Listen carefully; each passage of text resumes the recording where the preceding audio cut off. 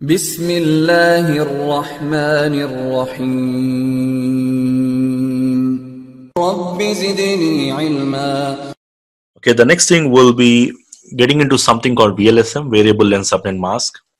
Like in all the previous sessions, we have seen FLSM, where we have divided all the networks equally. So equally, that is your FLSM. So most of the time, the requirement may not be the same in all the departments. Like in VLSM, what we are doing is we are doing the same thing, dividing your networks into smaller sizes, but maybe same, may not be same. It may be in different sizes, and this is going to minimize the wastage of the IP addresses better than FLSM. So practically, we'll be using VLSM in most of the cases. Okay, so which means it is far better than FLSM here. So how it is better? Let's see. If you take the example of 4 departments, like the one example which we took, in accounts department we have 100 users or 100 devices or 100 hosts, and the marketing we have 60, sales we have 30, and HR let's say 25. So if you are not doing subnetting, without subnetting, so this is without subnetting, I can simply go and use one C class example. So one C class I can use. So maybe 192.168.1.0 for accounts department, and for marketing 2.network, 3.network, and 4.network. So each network by default in C class supports 256 addresses. Out of these 256 addresses, I'm just using only 100. Means around 150 plus addresses are not being used. Likewise here, around 250 addresses or 200 addresses. And here there are 220 addresses like that wasted, not used. So to avoid this, what we did, we did something called FLSM, if you remember. So in FLSM, what we did is we divided them into equal sizes. So as per this requirement, what I can do is I can go and divide in FLSM. In FLSM, let's say this is my requirement. So I can go and divide equally. So as per the 2 power table, this is 2 to the power of h, 2 to the power of 9, 2 to the power of 7, it is 128.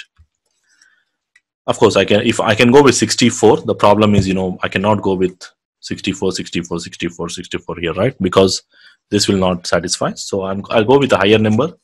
So as per this, I'll divide a network in 128, 128, 128, 128 like this.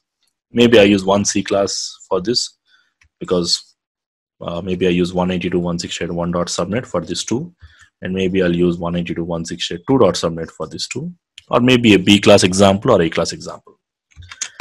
But in FLSM, what we did, as per this requirement, we had to go with a fixed sizes or fixed length subnet mask, where all the network will have the same size.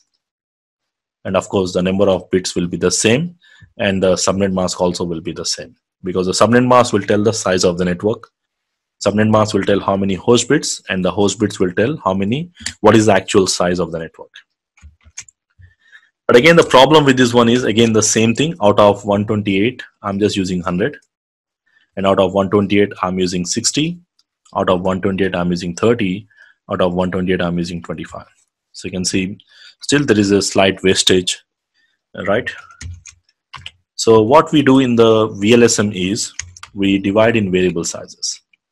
So I'm going to use one network, and then we'll divide them in 2 parts, let's say something like this. Now here what I'm doing is, I'm going to divide this network and saying that, okay, for 100 requirement, I go with a size of 128.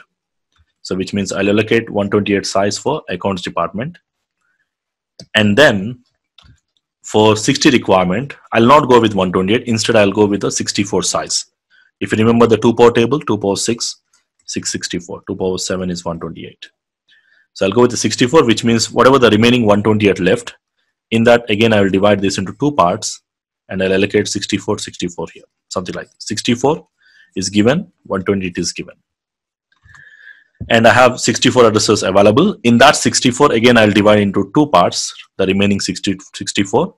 Either I can divide into 2 parts like 32, 32, or maybe 32 and 16, 16, or maybe, again 8, 8, 16 is further divided to 8, 8, like that. We are dividing and allocating. So Here in subnetting, what we are doing is we are dividing in variable sizes, which means depending upon the requirement, we'll try to allocate the nearest possible size. Depending upon the requirement, we'll allocate the nearest possible size, and the same thing here and the same thing here, 128. So based on the requirement, the sizes may be same, may not be same.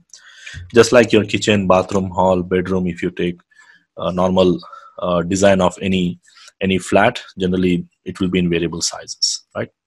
Depending upon the requirement. So the exact same thing we are doing in the VLSM also.